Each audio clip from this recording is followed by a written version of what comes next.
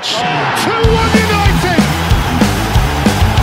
That is what he does in a flash! Worth his weight in goals! Jadon Sancho wants to continue playing for Manchester United despite looming doubts over his future at the club after publicly questioning manager Erik. Sancho is set to showdown talks with the Dutchman and wants to say, but they may have already dug in his own grave. Ten Hag excluded the 23-year-old winger from the travelling United squad for last Sunday 3-1 defeat against Arsenal.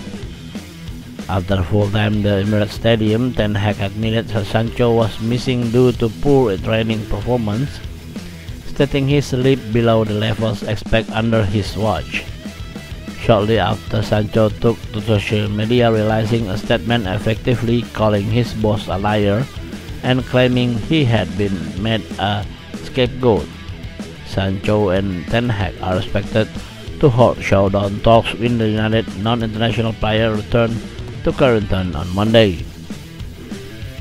But the Telegraph reported that some figures of the club are doubtful they're the way back for the number 25 after he publicized question Ten Hag authority.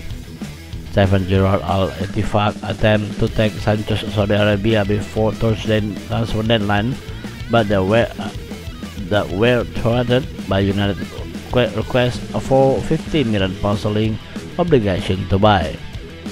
But journalist Ben Jackson has claimed that Sancho plans to fight for his place at Old Trafford ahead of airing his grievance with Ten Hag behind closed door.